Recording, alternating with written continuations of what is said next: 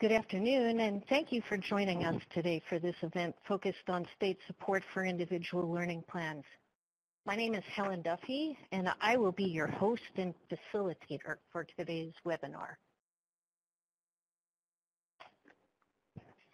We have a great panel of presenters gathered today who will share not only the research base for individual learning plans, but also one state's vision for what they call their student success plans. And we have representatives from 2 states who are going to share their implementation journeys. Our presenters today include Dr. Scott Solberg, who is a professor at Boston University, where he teaches courses in counseling, urban education, and research methods. Lisa Tyler, who's the Director of Student Support Services for the Arkansas Department of Education. Dr. Gregg Curtis, a school counseling education consultant and co-lead for suicide prevention at the Wisconsin Department of Public Instruction. Robin Russel, Graduation Guidelines Manager at the Colorado Department of Education. And Andy Tucker, who is the Director of Post-Secondary and Workforce Readiness at the Colorado Department of Education. We'll have 2 10-minute Q&A sessions, one between Lisa and Greg, and the other at the end of Colorado's presentation after Robin and Andy share their journey. So be sure to jot your questions down or put them in the chat box.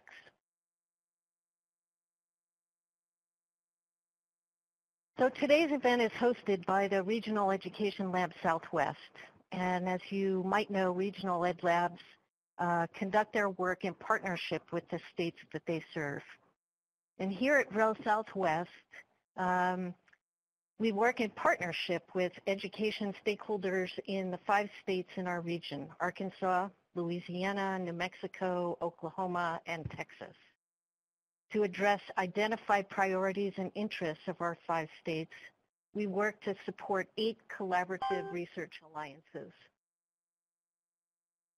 These are the research alliances that REL Southwest currently supports.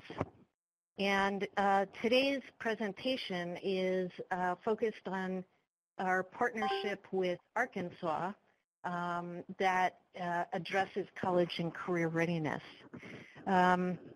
We're working now to support the implementation of Arkansas student success plans. And today's event, this webinar, is kind of a foundational activity and is just one of several that we plan to engage in together with Arkansas.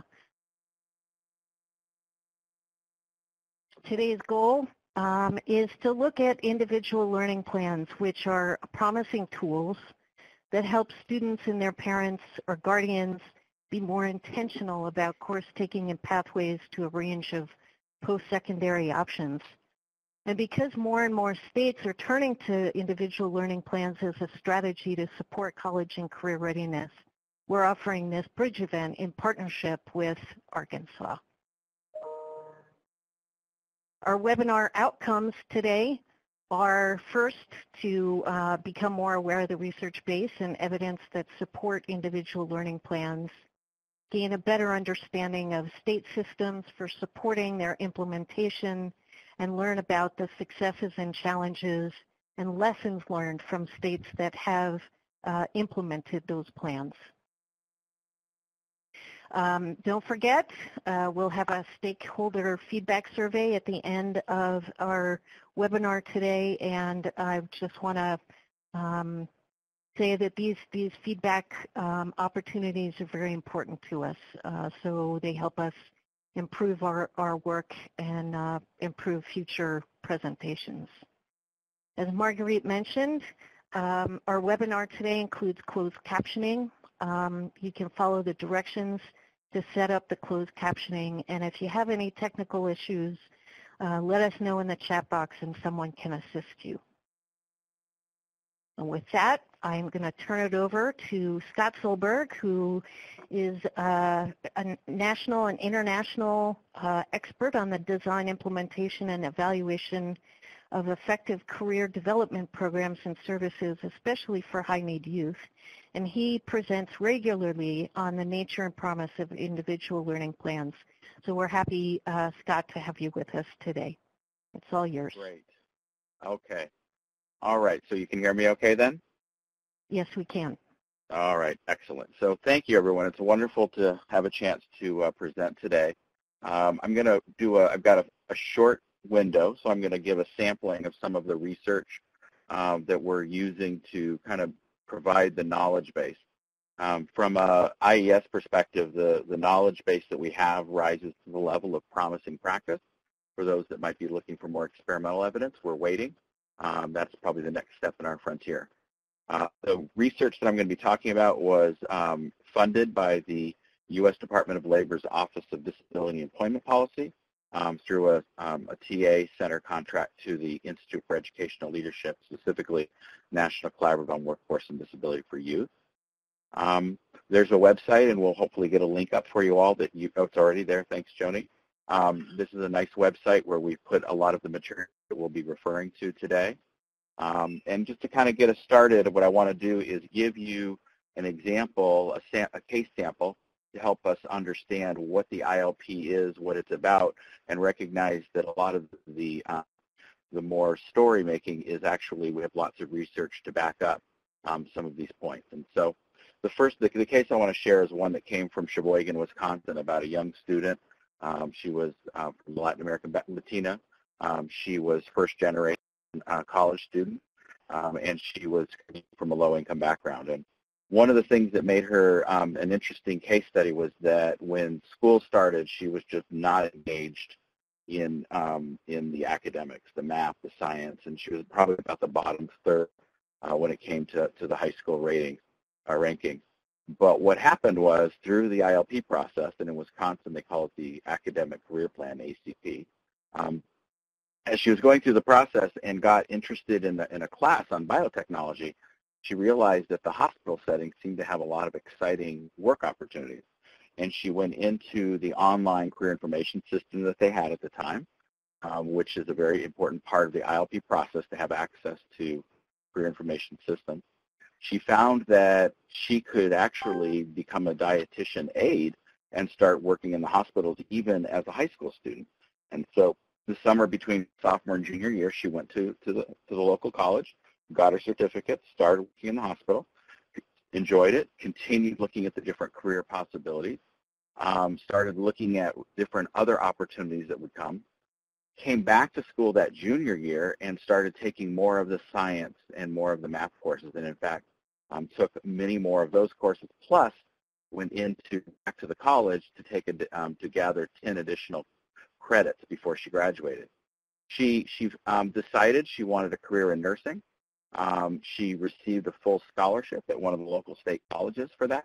And this is the kind of thing that we're hearing repeated throughout the country, that once students start setting career and life goals, they start thinking about the academic plans differently, and they start choosing into a more rigorous course schedule.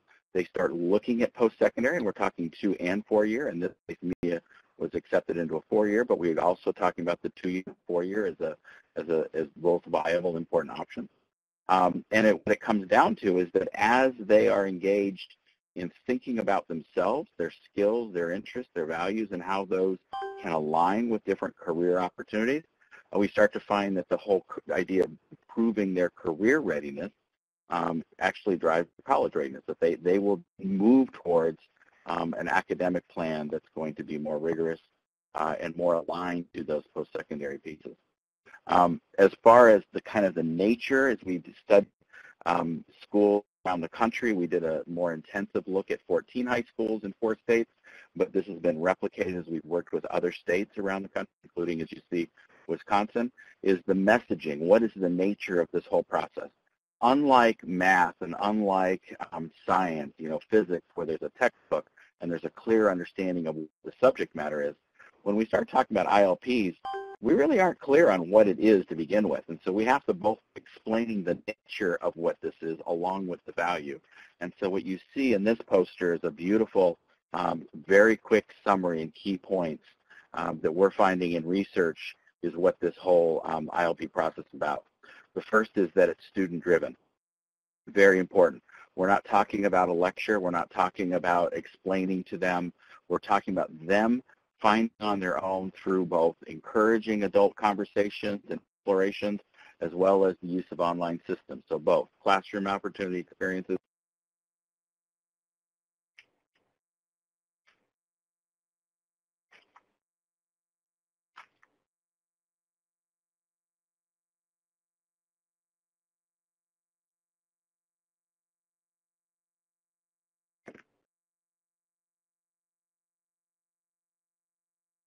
It looks like we just had some audio issues with Scott right now. We're going to figure this out in just 1 second. So if you'll just bear with us for a moment, hopefully we'll be able to get right back on track. So just hold on 1 moment.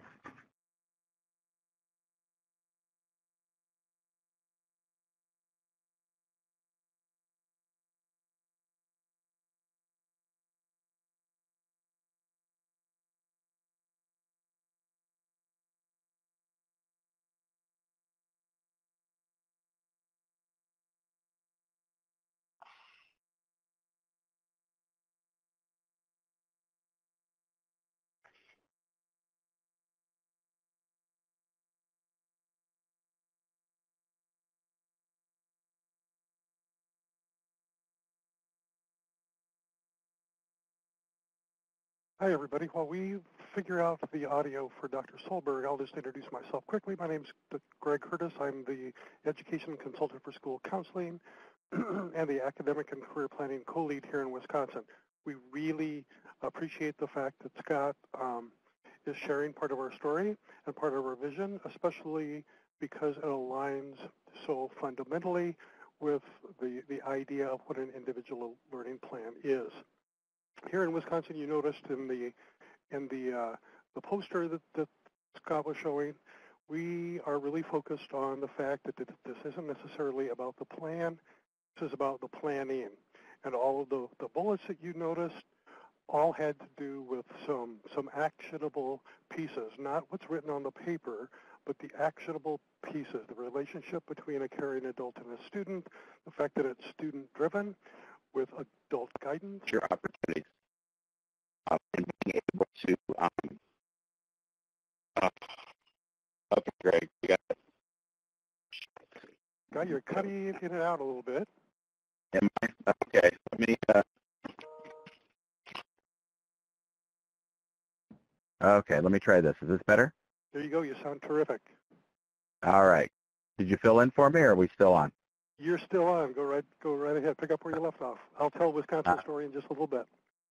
Okay, sorry about that. So the family experiences, the school starts focusing on raising children, not just getting to good test scores.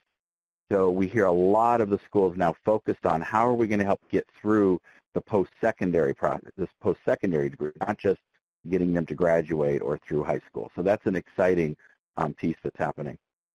What I'm showing now is the more complex correlational study, again, helping us provide some more evidence towards ILPs being a promising practice. In this case, we get access to quality learning experiences that are centered around the ILP. Students feel more confident in the career search process. They start setting goals, and all of a sudden they're attending school because it's meaningful and enjoyable, as well as building their academic self-efficacy, and then all of a sudden we see the school counselor model of trying to focus on academic improvements, focusing on career readiness, as well as managing social emotional distress.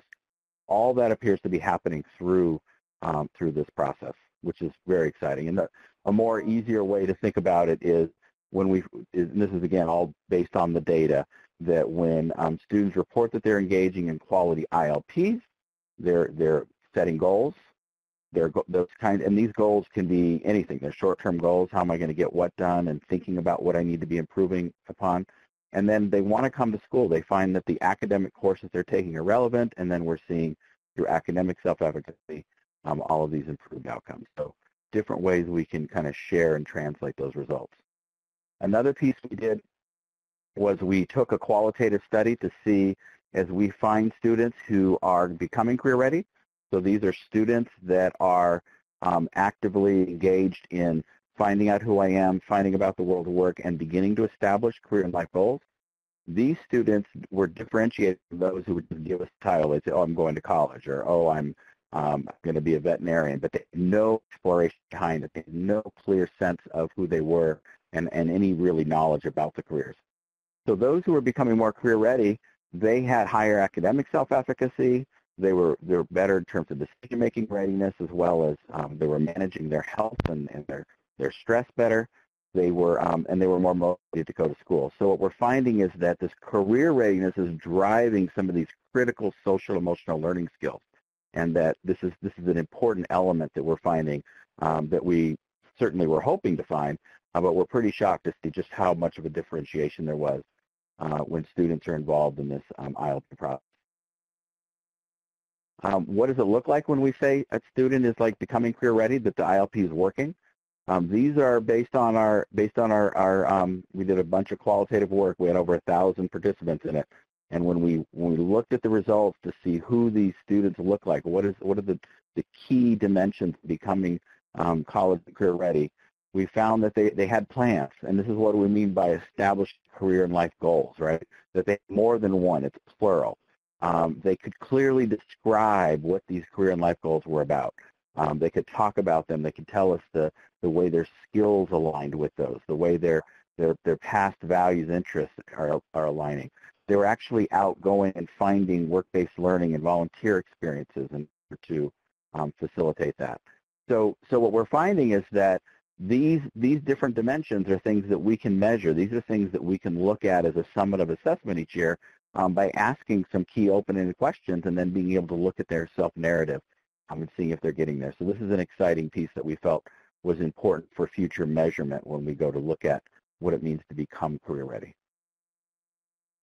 And then this is kind of our theory of change we've come up with after we've summarized the piece, that the quality ILP implementation from a caring and encouraging adult, that's the key, that when we're engaged in these career development activities that have classroom experiences or group conversations, plus they have this access to the caring, encouraging adult that's facilitating it, what we see happening is that now the youth are starting to think about themselves and starting to establish career and life goals. And once they do, all of a sudden they see these learning opportunities as relevant to helping them pursue those goals.